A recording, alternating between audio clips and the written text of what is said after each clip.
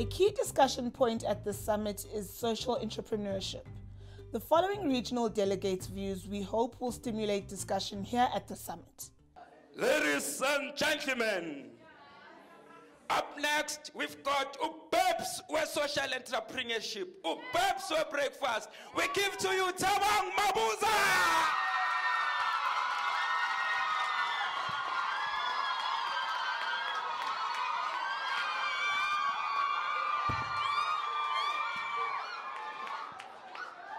All right, thank you very much. What do you understand when we talk about social entrepreneurship? Can I have a volunteer?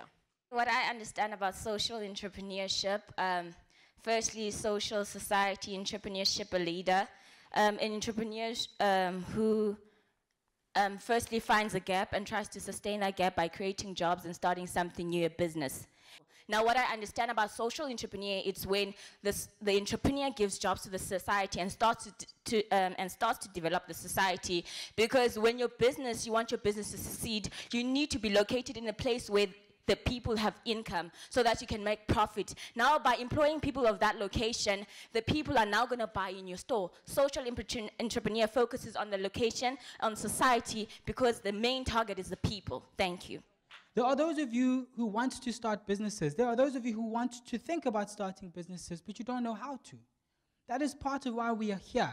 We want to build a system where young people can work together in changing their communities. Me and my group, we could open like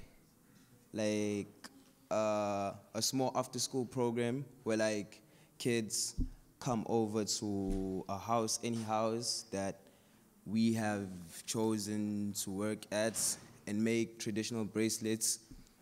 And these traditional bracelets, they're gonna get paid for making them. The model would be a hybrid, because we're hiring people from our community, children from our community, children we see every day. And the impact it can have is we're creating opportunities for young people in the area by keeping them out of danger, because it's an after-school program. They get to stay at home. They don't go out to do crime and smoke and everything, things that are happening now.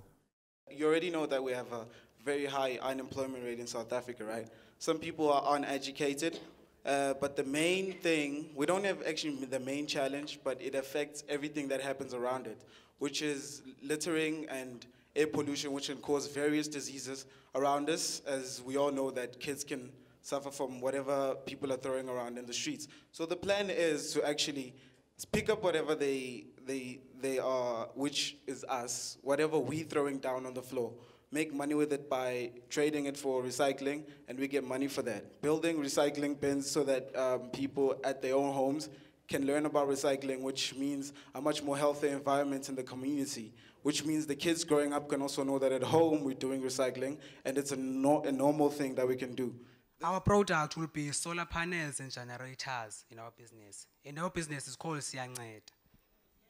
My prices will be very affordable, because as we know, people from rural areas have a limited income. When it comes to profit, we will make a certain profit based on our target market's income. We will be filling a gap in the community by improving the use of electronics, such as smartphones, for students to research their homeworks or projects. You see, when people see problems and they strike and they break buildings and so forth, as our generation, we need to see challenges and problems as opportunities for us to make money. We hope these thoughts on social entrepreneurship will inspire delegates to now have a robust debate.